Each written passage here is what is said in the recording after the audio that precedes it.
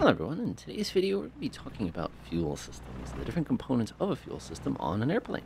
Now this is one of those topics that we should have brought up ages ago because believe it or not, a lot of the stuff is actually pretty important, and depending on the type of aircraft, the type of fuel system you have on board can be quite different. So we're going to basically break it down between different types of airplanes and kind of showing you how all the components are really the same with their own little quirks. Let's go ahead and get started. So first things first, I don't need to explain, but fuel is required in order to make airplanes go. It's as simple as that. Now, getting the fuel from the fuel tanks, which are typically located in the wings or the fuselage of bigger aircraft that we'll see in a little while, requires basically a bunch of all sorts of pipes. In this particular case, you can actually see we have a little hose here that comes in, drops down below us, and then it comes through some type of valve that allows us to turn the fuel on and off. Now, one of the things you're probably going to observe, and I'll go ahead and float my head down here, is many small aircraft have a simple little valve here that allows us to switch which tank we're pulling fuel from at any given moment. In this case, this is a very, very small, very, very simple plane, so we have two tanks to pick from, a left wing tank and we have a right wing tank. Now, the other option you're going to notice chilling here in the middle says the word both. Now, the reason this is kind of an interesting little thing here is because of the fact that many aircraft, basically by U.S. regulations, we have to be able to isolate a tank. So what will happen is aircraft that have the both option actually have one tank that both of the the wing tanks rather, are feeding into, that the engine then feeds from directly. So when we actually switch this to the left position, that didn't seem intuitive, but what you're actually doing is closing off the right valve to only allow fuel to flow from the left into that little feeding tank that you have in the middle. Obviously, switching this to off is going to cut off fuel from our aircraft. Now, the thing that this is important about is when you get to other types of aircraft, such as a Piper, you'll observe the fact that we don't have that little collector feeder tank, so we actually have a straight up left or right selector. Now, the reason this is kind of tricky, of course, is we have to make sure that we actually swatch between these as we're actually running the aircraft. Now, one of the reasons I jumped into our Piper Warrior here is because of the fact that it has a unique problem that you're also going to have to deal with in any fuel system, and that's getting the fuel from the tank through that hose into the engine where it actually needs to get the work done. So the cool thing here is when you're dealing with a high-wing airplane like the CH-701 we saw a minute ago, gravity can actually do quite a bit of the work. But when you get to a low wing, gravity can help you here because unfortunately the engine is actually higher than the actual source of fuel, so you require a fuel pump. Before I got ahead of myself here, all aircraft have fuel pumps. It doesn't matter if they're high wing or low wing.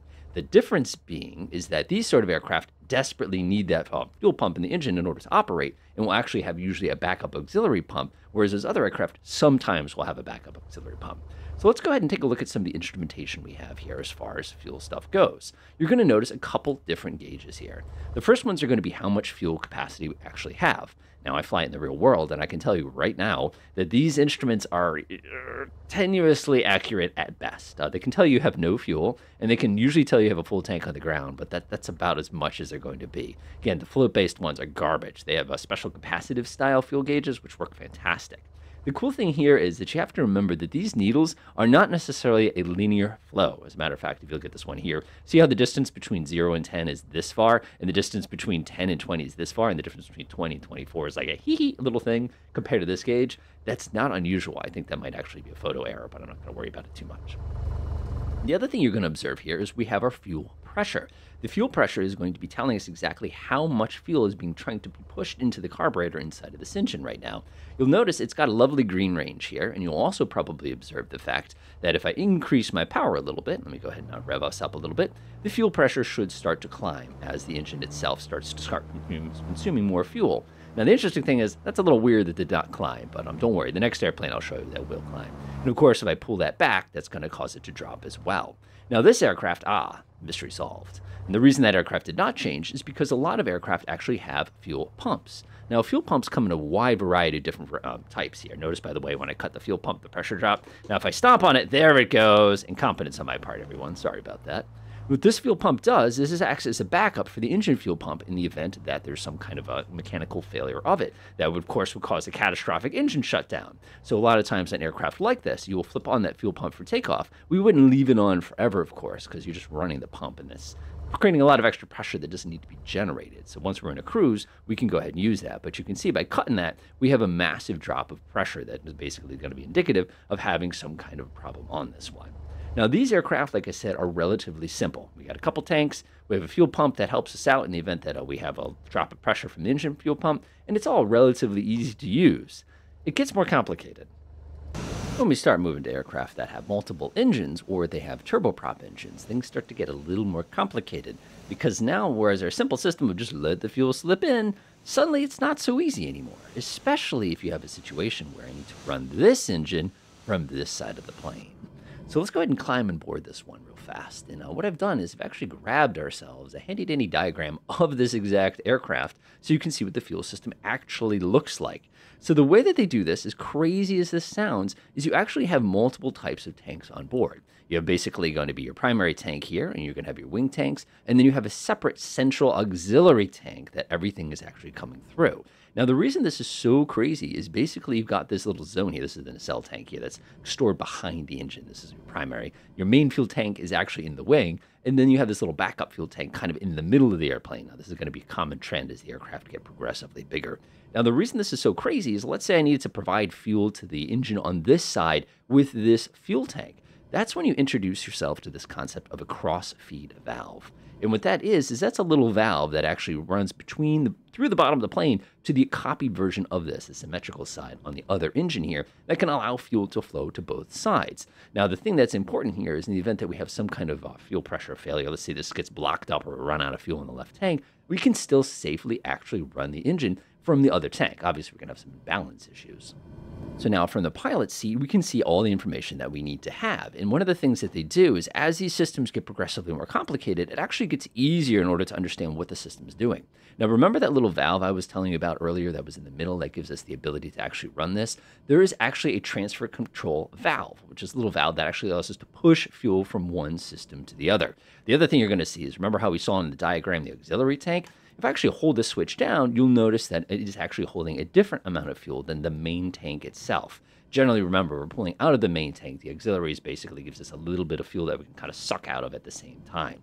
Now, the reason this is so interesting is they actually have a mode here that you can actually dial in whether or not you want to force the transfer of the auxiliary fuel out of this system. And again, notice there's a handy-dandy little auto button here that we can actually use. Now, the other thing we'll see is we have these two standby pumps. Notice they're inoperative. Those standby pumps are backup fuel pumps for the actual main engine itself. It's kind of sad. So let's go ahead and break everything real quickly here. So let's go up to our handy-dandy weight and balance page. You can see we have plenty of fuel. So let's go ahead and run my right engine down quite dramatically here. And we'll leave it right at that point. Now notice, as soon as I let go there, you can see my fuel here is dropping down to nothing. But look what's happening. You can see we've got just a little bit of fuel. Now, if I look over my engine itself, we're getting a bunch of really, really angry messages to notice. It's the fact that we have a massive fuel imbalance because there's too much fuel basically on one side. And it's also going to tell us that we have very, very low fuel on the right-hand side. So low fuel, as a matter of fact, if I actually click this real quick, you'll notice that we're running through that fuel real fast. You can actually see how that right auxiliary tank is basically carrying our load right now as we're sitting here running out of fuel. So let's say we didn't want to do that. Let's say we wanted to run this engine off of the other tank. So what they actually do is they have a cross-feed valve here. And what this does is this actually lets you dial in which way you want the fuel to actually flow. Now, for example, if I click it all the way to the left, I'm pumping fuel out of the left to the right. Now, if I click this all the way to the right, what I'm actually doing, honestly, this looks centered to me. I'm actually going to be sending fuel here. And you can actually see, just like in our diagram, exactly how they were actually able to do this. Now, you're probably sitting here saying, well, does that mean it's filling that tank? What you're actually looking here is, yes, indeed. Not only are we running fuel out of the left-hand side, but we're actually starting to slowly fill that tank up directly. So if we wanted to, this is crazy, but we could actually go ahead and switch that to fuel tank transfer. And if you take a look here, now we're really, really doing the deed here. And again, that override switch is really an emergency switch. It's not going to do any good for us. If we were, for example, to take this right tank and completely empty it, let me go ahead and do that. Let's switch this off real quick. You can observe that our right main tank is basically holding steady here. It's filling a little teeny tiny bit because remember, that engine is sucking gas out of that tank right now, and our left tank is doing all the work. As a matter of fact, our left auxiliary tank here, unless it gets to a certain value, it doesn't actually start pulling from the aux tank. So now, if I wanted to be really cruel here, I could actually rev us up a little bit. Let's get this thing going a little. That's pretty good. Okay, no, we're just sitting there kind of basically burning our brakes up, but that's perfectly fine. Now, if I come back in here like this, you'll see here that we're not keeping up. That tank is barely filling right now. If anything, I can see we're losing fuel here. But basically, this entire aircraft is running really, really, really hard off this left main tank. So you can see as the fuel systems get progressively more complicated, they also provide you with new opportunities to deal with some of the problems that come with. Now, this is just getting started with complex. Things start to get a little more challenging when you get to a larger aircraft, especially when you move to something like jets. So climbing on inside this, you can see that things seem to be pretty much the same as we saw before, but there's actually quite a bit of stuff going on inside of this aircraft. As a matter of fact, let me go ahead and quickly call up a diagram just to give you an idea of how complicated this system actually is. So what we can see here is we actually have several tanks that we're dealing with here. We have a little surge tank, we have basically our left tank here, we have our center tank, and of course we have our right tank as well. And each one of those has unique capacity for fuel. Making things more complicated, of course, is the fact that our aircraft, where do we put the fuel if we're not carrying a lot? And that's one of the interesting little issues that you're actually going to encounter. Notice, by the way, we have the presence of the crossfeed valve just like we had before. One of the nice things about this crossfeed valve, of course, is just by opening it, this system has enough strength to get it. And then all these pumps that are actually spread throughout the tank are basically for the purposes of just getting the fuel into it. The other thing you're going to notice, too, is we have fuel return valves, which is a little different as well. But it's just a way of basically dealing with all that excess fuel that we're shoving into the system. So let's climb into the aircraft itself, and let's actually take our heads and go whoopsie daisies and look above. So one thing you'll notice here is that we have a number of different switches here. It's the same general concept that we had from before, but this is kind of interesting here in that these fuel pumps, the aircraft can run perfectly fine with them all turned off. Is it recommended? No, it's putting a lot of stress on the engine fuel pump, but believe it or not, it is something we can actually get away with. The other thing you're going to observe is the presence of center fuel pumps, because we have a central fuel tank on this particular aircraft. Now, with this aircraft, one of the interesting things to think about is if we are carrying as much fuel as we possibly absolutely can, we have to actually make sure that we use our fuel in the middle before we use our fuel on the wings. The easiest way to think about this problem is imagine there's no fuel in the wings, which means there's no extra weight in here. And then we have this very, very, very heavy airplane loaded up with an extra 28,000 pounds of fuel here. When we go to tip, these wings are going to be wanting to rip off the rest of the body as we accelerate. So that's also true when we come back down to land. We want to suck all the fuel out of the middle here and basically rely on whatever we have left on the wings as we're traveling. Now, fuel on this aircraft is a little more complicated. So if I were to bring up the weight and balance real quickly here so you can see it, you can see my center tank here. I'm just kind of pounding this gas down pretty fast as I'm running out. Now, if I were to actually run the center tank down to zero, you'll notice it will not allow me to do that. The reason being is this is a PMDG aircraft, and they don't play nice with others. They have their own way of kind of handling all this. But if I, for example, were to pop off the fuel pumps inside of here, you'll actually see that that's not going to really cause any issues because the engine fuel pumps are so darn strong, and we have fuel coming from different parts of the aircraft. Now, the interesting thing is, look at this now. You'll see that we're still pulling some fuel out of the center. But the other thing you're going to observe here is our left main and our right main is actually starting to get fuel pulled from it. You're saying, wait, why is that? Well, remember, the pressure that we're creating for those fuel systems is significantly higher than our center pump. So if I actually were to flip those both on, it's going to get me grumpy at me for a couple moments here as everything stabilizes. You'll notice that my fuel pool from those other parts are actually going to decrease as the pressure from my central tank basically is going to take over. That's one of the effective methods that we actually have to kind of control where the fuel is coming from. Also notice the presence of the crossfeed valve. The crossfeed valve, as a general rule, you're really not supposed to be running the crossfeed valve if you're in takeoff or landing. This is something that if you have a really bad fuel imbalance, you can open this sucker up and basically pressurize one side of the aircraft with the other side of the aircraft using our little crossfeed option here. And again, notice the presence of the diagram, which makes it very, very easy to read. The other thing you're going to see on this aircraft fuel system is the presence of this, and that's going to be our fuel temperature gauge. Now, jet fuel freezes up at minus 40 degrees Celsius. So one of the interesting things we have to always be mindful of is if we're traveling like the Arctic, we have to make sure our fuel is heated somehow. And that's one of those things that many of these aircraft actually handle manually. The other problem you're going to have in an aircraft like this, of course, is we have an APU on board, and that fuel's got to come out of somewhere. So if you actually remember that little diagram we had in a minute ago, actually, let me go ahead and pull that up so y'all can see it again real fast. You'll see the fact that the APU actually has its own fuel feed that comes off of the left side. That's why when you're first starting this thing, if you're wondering why it always says no low pressure switch on that side, it's because it's sucking fuel out of that particular component.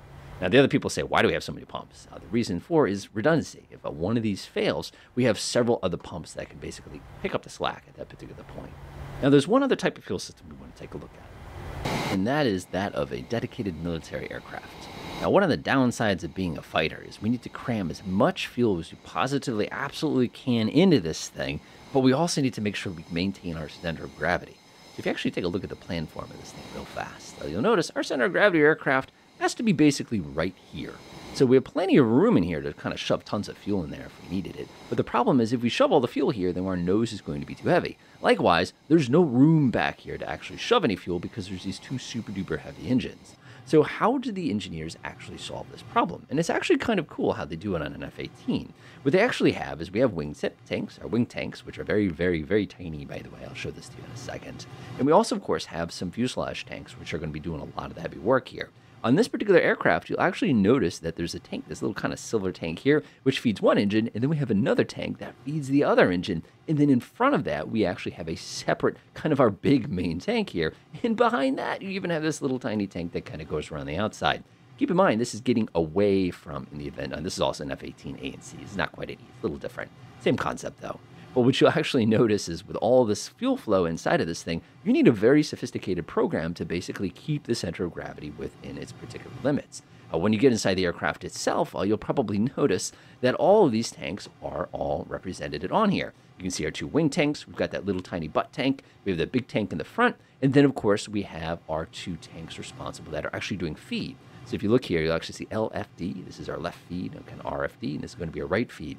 Now, we're not carrying any external tanks here. There's a left external, right external, and this will be our center line tank, which, again, we're not carrying. So we're actually burning all the fuel off here. Now, the reason this is so fascinating is as the fuel starts to run down, watch what tanks start to get utilized directly. So, for example, if I start to pull this down, notice my wing tanks get sucked down first, which seems a little unintuitive given that everything we've seen so far were going to be the ones that go that we normally would see. Now let's run this down a little more. You'll notice that front tank and the rear tank are running themselves down equally in order to keep the center of gravity somewhat reasonable. Now let's go ahead and pull that all the way down here. You can see we're running all that fuel. And then when we get to the fuselage tanks, you'll notice that these tanks are the only ones really doing any of the heavy lifting here because these are the ones that are closest to our center of gravity. Now the interesting thing is our center of gravity has actually been scooting backwards this entire time as we start to run that fuel down.